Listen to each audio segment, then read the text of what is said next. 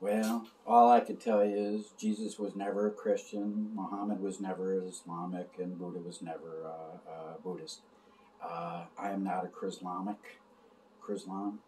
I am Daniel, the latter-day Daniel, and I am the messenger unto Israel that they have inherited all mankind, Isaiah 54:3, and that he has given them a new name, Isaiah 62:2, because I am who I'm claiming to be. So now I have a word of the Islamic dove's technicalities. And this vision has been written plainly on the tablets, so all those who readeth it may run. So I'm going to now give a message to Islam and to the followers thereof. And they've been waiting for a salesman, by the way. I'm filming from my office. I sell meat and fish door to door, and I'm a merchant. And they have called me the Mahdi, and that's exactly who I am. So technically, the Muslim people have always been right in believing that the Lord God has never had any sons. Jesus Christ was not a son of God. End of the story. That's it. I have all authority under heavens. I am Shiloh, whose eyes are red and dull of wine. I am alcoholic. I'm the bringer of the vision of God, whose soul is not upright, and I've been transgressed by wine, but the just will live by my faith. And this vision has been written plainly on the tablets, so all those who reading it may run, because I'm the strong and mighty one, line by line, precept by precept, and I am as a destroying storm, because I'm pulling down distortional. Muhammad said this, people of Islam. He said, the day is coming, there'll be no more in the hadith left of my people, left of the Quran, except its outward form, and my people will belong to another that sounds like Islam. And he said it'll happen because of a book proving God's mercy, Jeremiah. That's why he said there will never be another important person. He was right about that, because Jeremiah was the kingdom age prophet, the only one needed to tear down all distortionality, Jeremiah 1:10, all the kingdoms of man's imaginations that have gotten crooked. And for that reason, the Lord has now dropped his plumb line for his restoration of Acts 3:21. Otherwise, Isa, Yeshua, Jesus is kept in reserve in heaven and cannot even return. But who was Jesus? He was God in the flesh. People, listen to me for 1 second. If you have a bunch of mercury, it can be in 3-4 little balls, and it's mercury. Or you put it all together in one big lump, and it's mercury. In between, it's mercury. No matter what, it's mercury. It does not change its essence. Isa, Yeshua, Jesus, Father, Son, Holy Spirit. Emmanuel means God in the flesh, God with us. That is what Isaiah revealed. And Isaiah, his writing has not been corrupted Islamics. It is provable because of the Dead Sea Scrolls. They have found scrolls of Isaiah, and it was never corrupted. So that is the utter gospel truth. So God in the flesh is Isa, Yeshua, Jesus, the living Word of God. And so the truth is, he is the good shepherd arising over all the flocks of man. He is the Lord God of the religious and the non-religious, all those keeping their love light on. Watch, please, the video called The Deathbed Confession of Anton LaVey. And Anton was the writer of the Book of Satan, and he formed the Church of Satan. And on his deathbed, God introduced himself as love, because all calling upon the name of the Lord are saved, even the writer of the Book of Satan. And Anton was like, oh my God, what did I do? It was too late. He couldn't unwrite and unmake the Church of Satan. But know that likewise, the Messiah, Isa, Yeshua, Jesus, has never been a lamb. He's never been a lamb. He's never been a lion. The Holy Spirit's never been an eagle, or he's never been a dove. Not really. That's just all metaphoric. And so neither was he ever a son of God, but he was God in the flesh, whether people want to believe that or not. And he said all sin will be forgiven, except blasphemy of the Holy Spirit, which is just to let your love light go out. people, we got to have our love alive as a little child. We got to stop and smell the roses, the rose of Sharon, the lily of the valley, because the truest truth is that our Lord Jesus Christ, he is coming back according to his word, but it's not going to be like people think. He's going to come in victory. That is what is going to happen, because he has cut time short, or otherwise no flesh would be saved. And he's cut time short by sending forth his message from his anointed messenger unto Islam, Christianity, Judaism, Hinduism, Satanism. I'm the messenger to all people of the world. No one is watching me. That's a whole different story, because no one believes that these are days as Noah, imminent destruction, Chicken Little with a heaven going to fall on our heads. But it's true. And people better believe the word of God and start getting along in the sandbox. Look at our commonalities, because the Lord Jesus Christ knew he was be sending us our unity, because he's saying to everyone, the everlasting covenant has been over all mankind. He's saying, I will be your God to all the Islamics and to all the Christians and all the atheists and to all the Satanists, to everyone who manages to keep their love light on. I don't give a damn what you believe. If you're a loving being of light, then you are a loving being of light. And those who love are born again of God and know him, because he is love. 1 John 4:7.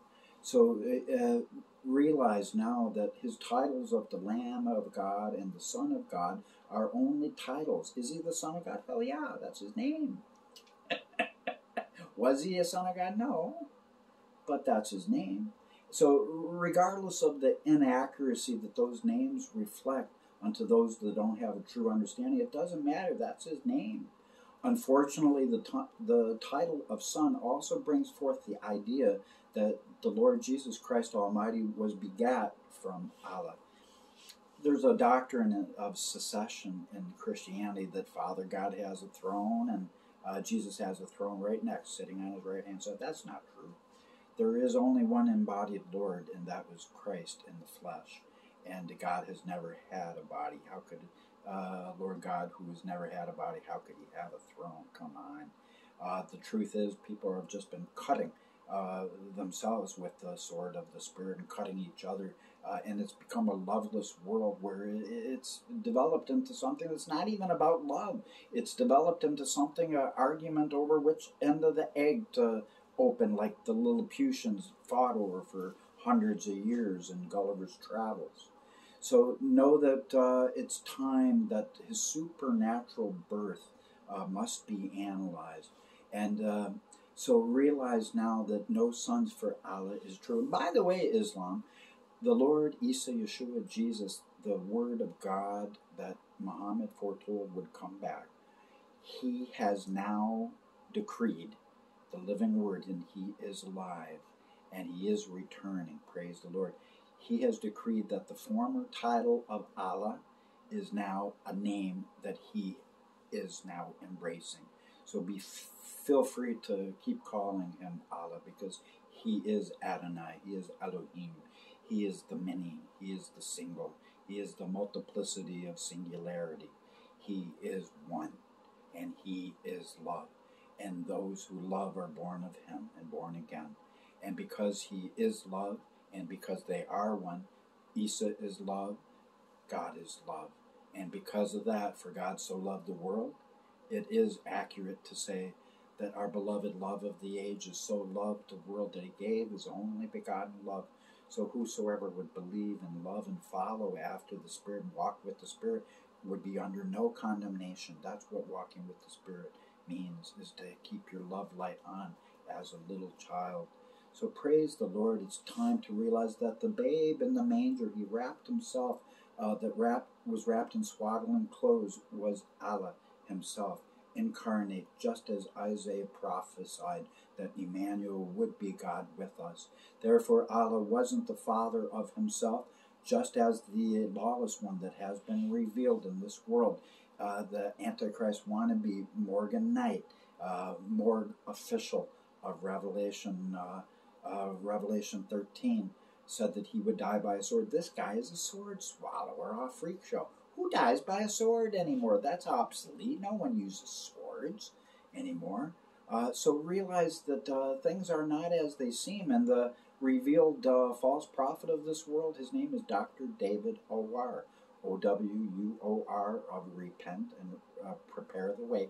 He's the false Elijah of this world, who's claiming that he's the two witnesses. I'm not one of the two witnesses. That's a different Elijah. No one will ever give me the time of day to understand, but that's the revelation of the two witnesses, that the two lampstands are the two witnesses, because the fullness of God's power is with them, because they're resurrected, the originals. I am the Elijah of Zechariah 3, 4, and 5, and a different set of two witnesses. My sister Trudy and I both, God lit a lamp for 7-8 minutes independently of each other, and I wrote by lamp 7-8 minutes. God lit that candle, one candlestick, not two. It's a whole different vision, and you cannot put them together, and people always have because they haven't known any better. But and the one candlestick is not the power of the two, like the fullness of the power. So it's apples and oranges, always have been. It's totally mutilating the Word of God with faulty interpretations. So know that it's time to understand that if a drop of mercury is tapped, it'll form new droplets that can easily be brought back together in a unified form. And so too has it been with Elohim, the many. And that's why even Hinduism, they have seen many gods, and Elohim means many. And we Muslims have always said God can't be God in the flesh. But that is what prophecy does prove. So we just need to get along with the sandbox, because Jesus said that, and whether or not he was or wasn't, it does not matter. That's why Jesus said all sin will be forgiven, even sin against me, he said, even sin against God, but not against the Holy Spirit who's living within us, who is love. None of our righteousness, all of our righteousness is as filthy rags in comparison to his transcendent love. So it's time that we come alive and realize that just as Adam and Eve weren't really children of the Most High, yet we are angels of God, and we are angels in the flesh. The glory of his latter house is greater than that of the former, and the first are last, the last are first. Isa said in John 10, we are gods. And that is what he meant, is because we are angels in the flesh. And the Bible predicted in the latter days that the revelation that all of creation has been groaning with great expectation over would come. And that revelation I have given, because I am the Mahdi, or I am Elijah. If you're waiting for a Mahdi by the name of Muhammad, that will never be, I guarantee you. But realize that Muhammad was right often, and he was wrong a couple times. And so has everyone been wrong. I've been wrong many times. And every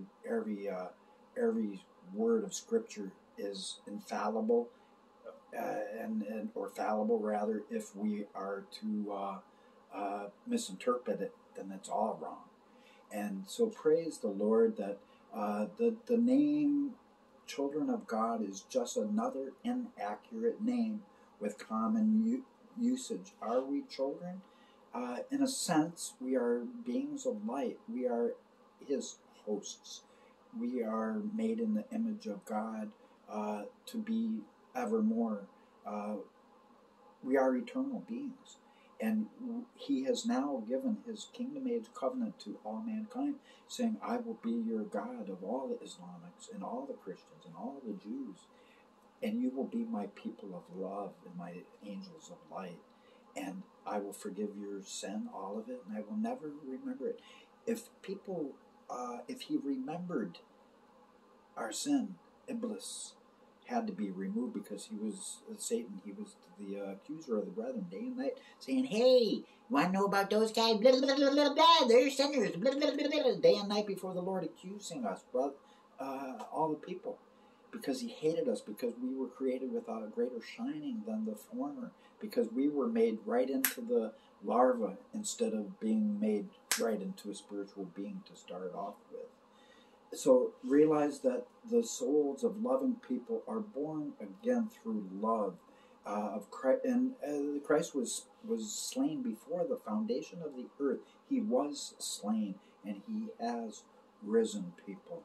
And so Muhammad was wrong about that. I'm sorry, but the truest truth is, and people look at it this way.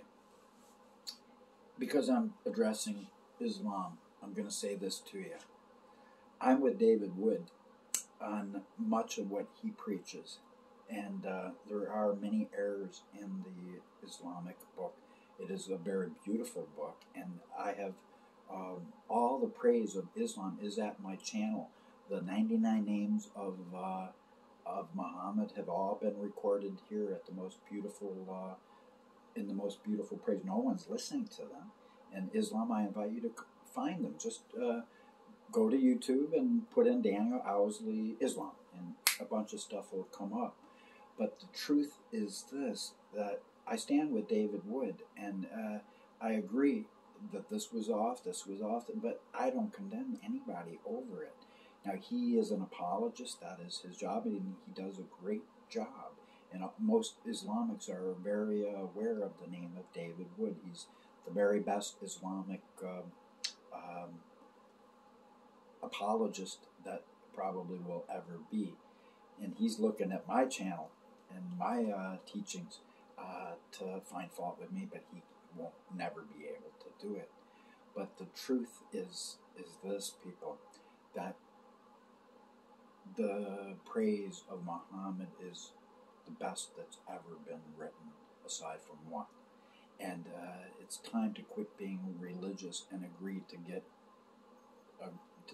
to disagree. Know this, that we are angels in the flesh, and it was foretold that revelation would come. Why? Because all of creation has been groaning with great expectations for it. It was foretold to come in the latter days. And wouldn't it make sense that the real Elijah in this world was being ignored, as Isaiah 49:4 predicted and Isaiah 41 predicted? Israel, I've been telling them, hey, you've inherited all mankind. You are now Islam. Isaiah 62:2. They ain't paying no attention. They ain't listening to nothing. And I'm telling them that, hey, you've inherited all mankind. Isaiah 54:3. And Islam is their new name. Isaiah 62:2. They're not paying no attention. No one is. So it was foretold that the real Elijah in this world would be ignored. But praise God, and within a times and half a time, things are going to start turning around. You'll see. But the truth is this, that the name of Isa, Yeshua, Jesus, his pre-existent names, one of them was Angel of the Lord. And the Angel of the Lord appeared to Manoah, the father of Samson, and to herald Samson's appointment as a judge over the house of Israel. And again, the Angel of the Lord stood in the midst of the fiery furnace of the three Hebrews that were thrown in by the king into the great fiery furnace. And then there was suddenly a fourth man in the fire, one like the Son of Man. And he was the Angel of the Lord, Isa, Yeshua, Jesus. Does it matter if you believe that Jesus is the risen Lamb? Hell no. Because all sin will be forgiven you. Even if it's against Jesus, he said, Isa, Yeshua, you're Messiah too. He's my Messiah. He's your Messiah. He's the Messiah of the Buddhists. And there has never been a greater Bible prophet than Buddha. Buddha prophesied the resurrection scars in his hands, his feet, his brow, his side, 700 years before Christ came. And Buddha negated everything that he preached. Insofar as Buddhism, he said, people, forget the old ways, forget everything I've taught. Only look to the one that's coming. He is the only one that's going to redeem mankind and save us from our sin. And praise God, he was slain before the foundation of the earth for all. So put on your love tie and realize that the truest truth is it really doesn't matter whether you believe the truth or not, but if you do, you're going to be a little bit more appreciative of what the Lord has really done for you. And the truth is, if you want to believe the blasphemy, and if you want to believe heresy, just believe that he really was just an angel of the Lord. That's okay. he's another, I don't know, like Michael the Archangel, just an angel like us. If you want to believe that, fine, but he was an anointed one. That's not the truth, but it's not worth arguing about. And so to David Wood, I hate to tell David, but his job is now obsolete because the truest truth has come, if anybody will ever pay any attention to it. Because in the days when you hear those words, I will be your God, you will be my people, Hebrews 8, Paul wrote that it would all be obsolete, all faith on earth. He said the same thing as Muhammad. My people will belong to another. This sounds like Islam. It'll happen because of a book proving God's mercy, Jeremiah. And Muhammad said that it would remove distortionality. So that is what I'm giving you now. So never forget the words of Isaiah, which prophesied clearly that Jesus Christ, of Nazareth, he would always have the title of the everlasting Father, as he shines within the Lord God's eternal oneness, which is totally indisputable according to the Bible's fullness of truth. But it's time that Christians and Islamics will embrace each other in love, because the truest message of the Quran and the Bible is love. So I urge one and all of you to stop and smell the Rose of Sharon, who is your word of God returning as all of our Messiah, and realize that when the Lord came, it was so that we would trust in the Lord with all of our heart, with all of our passion. He doesn't want anyone in this world not to be passionate.